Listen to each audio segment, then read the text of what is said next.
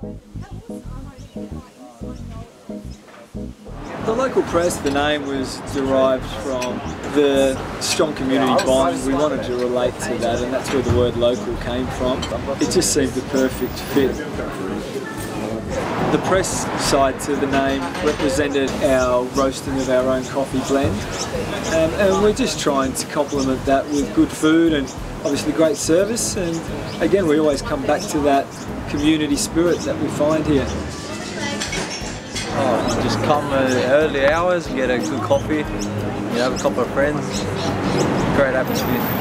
Everything is delicious. I love the halloumi stack. I really like the bircher.